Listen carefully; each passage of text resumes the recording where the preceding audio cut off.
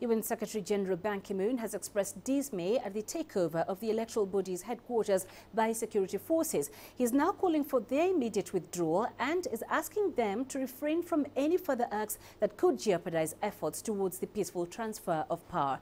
In a statement by his office, Ban Ki-moon says that action violates the independent status of the electoral body and could compromise the sensitive electoral material under the IEC's custody. The statement further notes that the action is an act of disrespect to the will of the Gambian people. He is calling for a peaceful, timely and orderly transfer of power. The UN's regional envoy, Mohammed Chambas, has been quoted saying Gambian President Yahya Jammeh will be, quote, strongly sanctioned if he tries to stay in power.